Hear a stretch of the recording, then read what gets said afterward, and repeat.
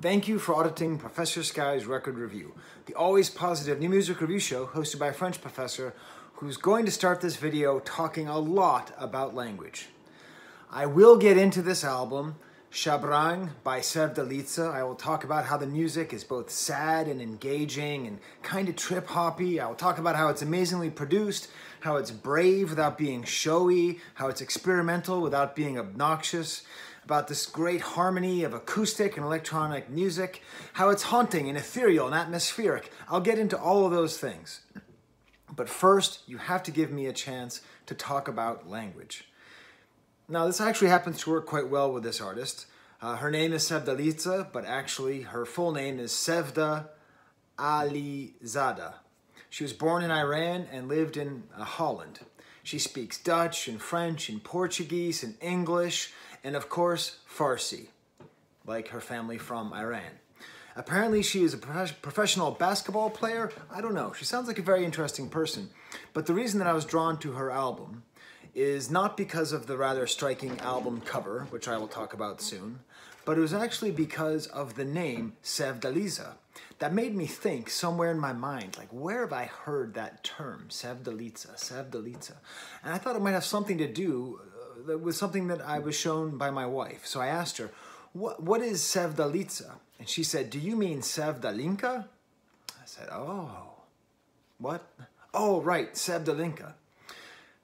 Very close, right? Sevdaliza, Sevdalinka. So Sevdalinka is a genre of Bosnian music, okay? If you don't know about Bosnia, it's an amazing place. Sarajevo is the most interesting city I have ever been, including Paris and New York City. An amazing place to go. But it's this kind of music that is like defined by its melancholy. Lots of piano, kind of mid-tempo music that sort of slows down and speeds up, and it's supposed to induce a feeling of melancholy, of sadness, of loss, of being in love, of losing the one that you love. It's all designed for this very specific emotion. It's a hard music to describe except by that emotion. And in fact, the word Sevda is the key to the whole thing. The word Sevda in Bosnian translates to a kind of sadness, a kind of melancholy. I remember listening to this music while driving. We just crossed the border from Serbia into Bosnia, driving along the Drina River and listening to it. And this is amazing. So I'm looking at my notes a lot. I have a lot of quotes here. I don't like to read a script, but I do have a lot of notes here. And this is amazing because this kind of Sevdalinka music, which can only truly be defined by the emotion that it incites, is so close to the way that Sevdaliza herself describes her own music. It is hard to put her music into a genre, like indie pop, experimental, indie, I don't know what. But this is the way she describes it. I think my sound would mostly be described as pure and raw. I'm not necessarily drawn to a genre, but to a process, toward a certain mood like melancholy. Now, I have no idea if Sevdaliza is familiar with Sevdalinka music. Certainly one would assume she appears to be quite well traveled, okay? But the crazy thing is, we're sitting there and we're thinking, well, why would a word from Bosnia have some kind of link to something in Iran?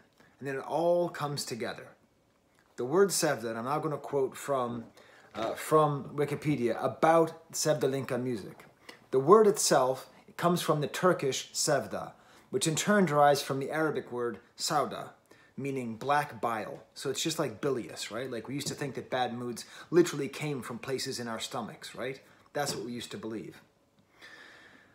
In Ottoman Turkish, Sevda does not simply mean black bile. It also refers to a state of being in love, and more specifically, to the intense and forlorn longing associated with lovesickness and unrequited love. This works well, I would say, both with Sevdalinka music and with Sevdaliza's music that we are going to hear now. This is connected with the related Persian word Sevda, meaning both melancholic and enamored.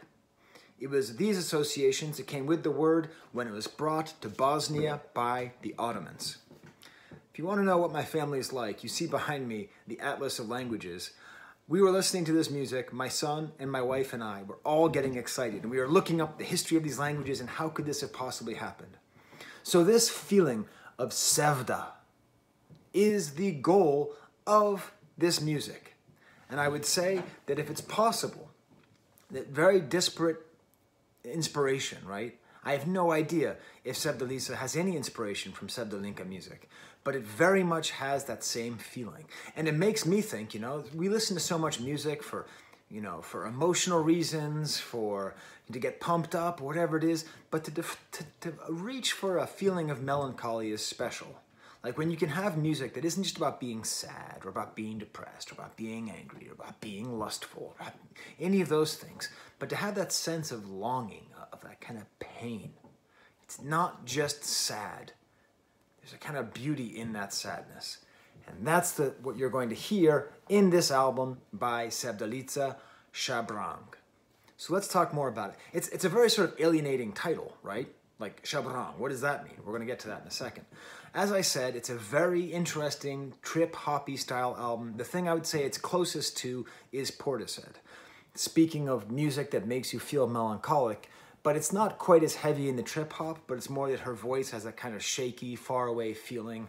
It's nice because the whole thing is produced by one person, you know, with her, another Dutch guy, Mucky. It's a funny name. I don't think that's a Dutch word. Mucky. So it's basically just two people making an album together, and it feels really unified in that way. The lyrics are mostly about herself. It's about the sort of ambiguity about her place in her own life. But there's also a lot about sort of good and evil and Persian mythology and Old Testament and devils and angels.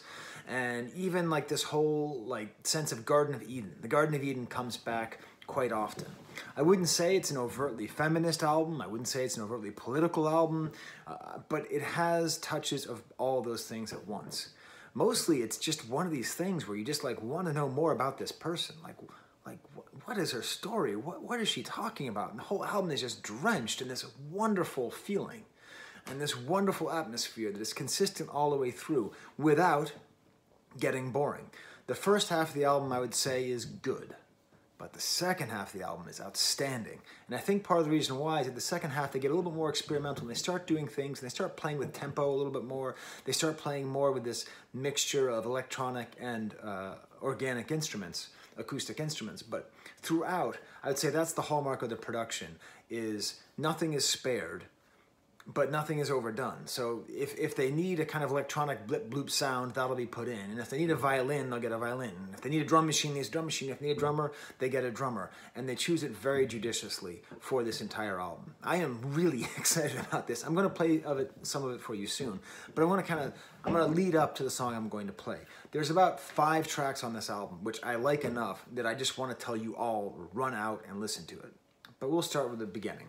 Joanna is the first track. Very kind of extended voice, kind of ululating. I didn't want to be like, not racist, but I didn't want to just sort of assume like, well, she's Persian and this music reminds me of music that's sung in Arabic or music that's sung in Farsi that I've heard before, you know? I didn't just want to reduce this. But then I read on Genius.com where she actually says that that is an intentional influence here. But she says it in a weird way. This is what she says. I see more and more influences that are naturally placed.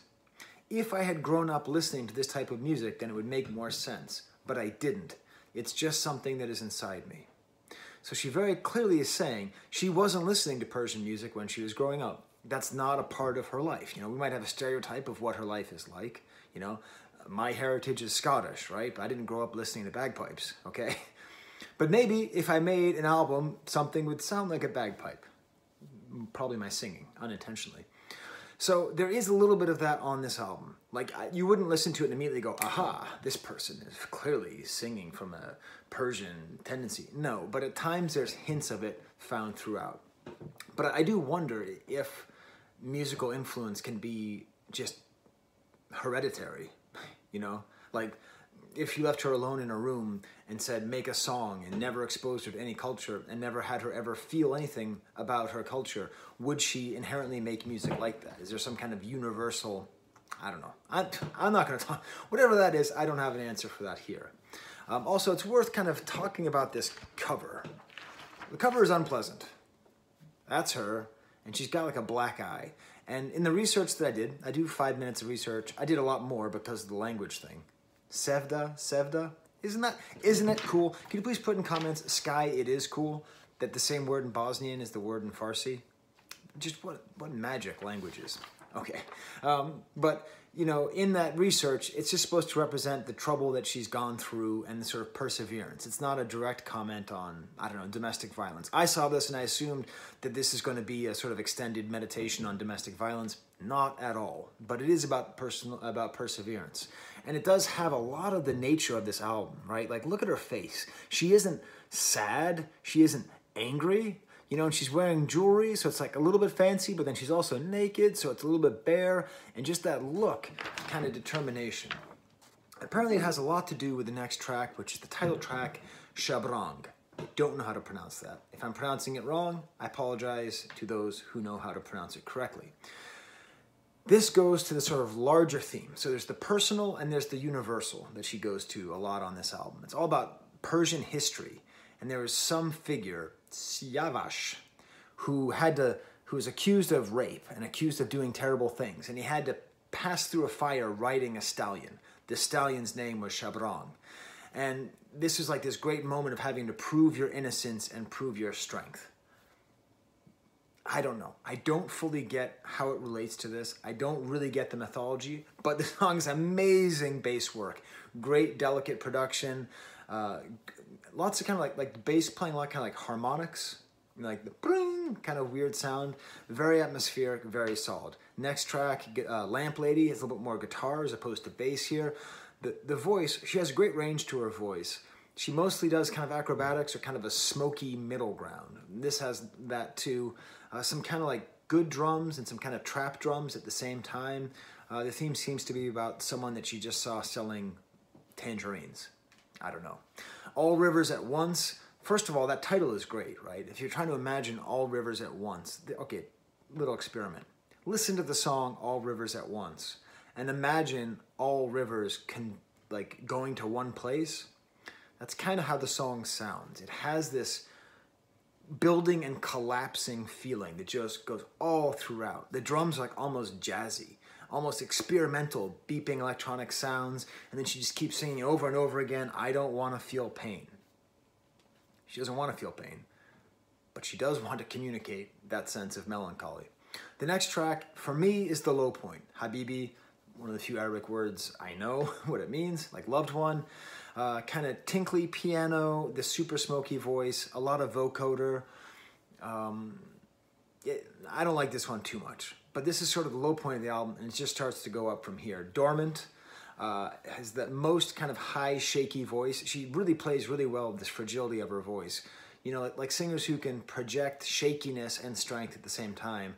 That's just my favorite kind of singer. You know, whether it's Neil Young or this person. I just love that ability to just be shaky and strong at the same time. The most electronics I hear here, kind of Sade-ish even at times for her singing, although I've never really liked Sade that much. But she goes super up high, and it actually ends up being a really catchy song by the end. And then things take off with the next track, Wallflower.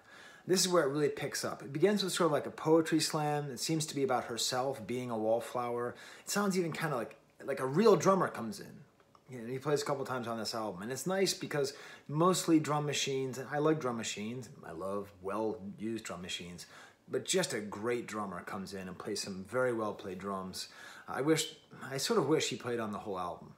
Next track, Gole Bi Godun, is, and I had to look this up, a cover of a song by Gugush, who apparently is the world's most influential female Persian singer.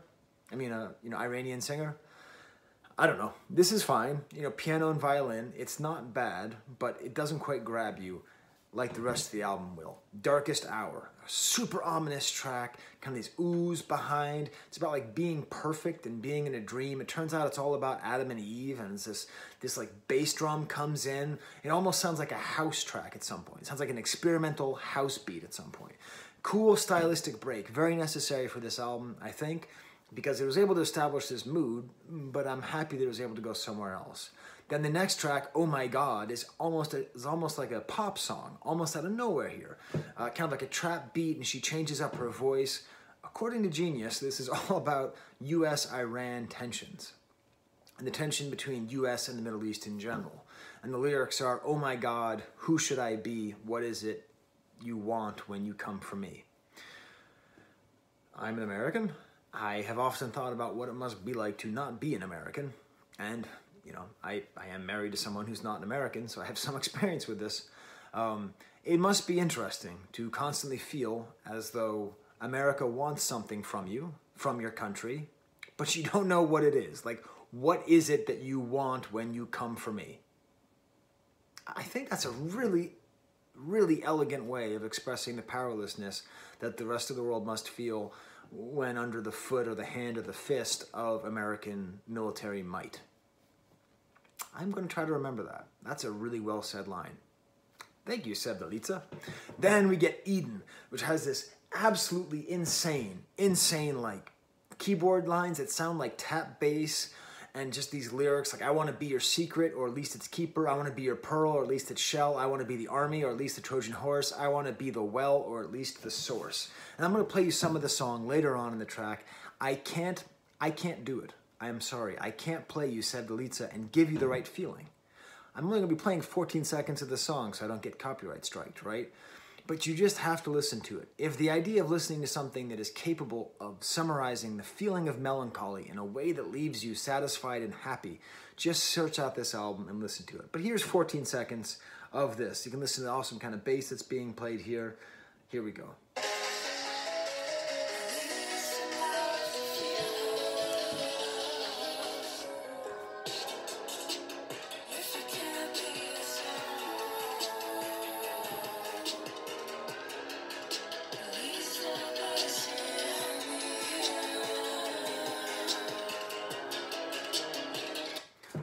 Great. Just a great song. And that's not even my favorite track on the album. My favorite track on the album is the next one. This might be the song of the year. I mean, truly, it might be my favorite song of the year. It's called Human Nature. It's not a cover of the Bjork song, but definitely, if you're sort of a fan of like Bjork and Arca and these kind of like female experimental artists who are capable of making music that is very ethereal but engaging, you'll like this. It's just really intense usage of a vocoder, just the most intense. I mean, we were listening to this in the house. My son and I were playing Legend of Zelda together, and it uses this vocoder and just uses it so perfectly. I mean, so perfectly to hit these insanely high notes, and it melds so perfectly with her voice, because nothing's more powerful than when someone who doesn't need vocal enhancement uses vocal enhancement as an instrument, not as a crutch, but as an instrument. And it just goes so high, and it's got this like downbeat, hauntingly beautiful song. And then a violin comes in, and then amazing drum programming. That's the thing. Mucky. Whoever Mucky is, Mucky deserves respect for how Mucky does drums. Because Mucky knows when to use a real drummer, and Mucky knows how to program a drum line. This is like master level drum programming. It is so good. Seriously, Human Nature. I'm going to put a link to that down there. I'm also going to put a link to an example of a Sevdaliza song, if you're curious. I'm going to ask the Dr. and Mrs. Payne for a good example of a Sevdaliza song. She's probably worried about picking the right one. I don't know. So those will both be in there. But just what a track. A true discovery. The next track, No Way. Actually, the Dr. and Mrs. Payne said this is the closest to the Sevdaliza style because it has some piano, it kind of slows down and speeds up, and it has that great melancholic feel. The lyrics are, there's no way I can feel, there's no way this is real, there's no way for your heart to contain mine. There's no way for your heart to contain mine. Is that a good lyric? Yes, it is. This is not going to be a new thing where I ask you. This isn't Dora the Explorer. But still, that's a very good lyric. And then another great track, like, oh my God, Eden, Human Nature, No Way. And then the next, Road is another great one, R-H-O-D-E. This is her voice at its most warbly. This sounds the most Portisheady, just in the way it's produced. It sounds like actual trip-hop from the 90s.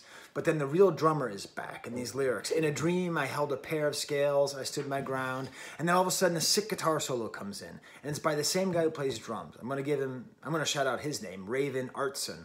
excellent player. I actually listened to some of his solo music after this, and that's good too. So maybe there's a lot of good stuff happening in Rotterdam. And despite Austin Powers 3, maybe, you know, maybe there's a lot of great things happening in Holland. And then the whole album ends with Comet, which is a very sad, forlorn song. Darling, the warmth that you spread is due to the cracks in your silhouette. Your shadow keeps them from the burn. Why don't they learn? You are a comet. And she's able to just sing this last line, you are a comet, melismatically over many, many notes, over many, many syllables and bars, goes up and down with it, and it's a perfect ending to this album. So there you go. There's my review of Sevdaliza's Shabrang. This is one which I'm definitely, it's actually going to be a gift for my wife, because she heard it, she's like, Skye, I could actually see us listening to this. It's not an easy listen. It's not a first listen where you're going to go, oh, I love this. It's gonna grow. But this is a really great artist, working with a really great artist, making a really great album. Okay. So, for Billy Corgan and Albrecht Dürer, there's the camera.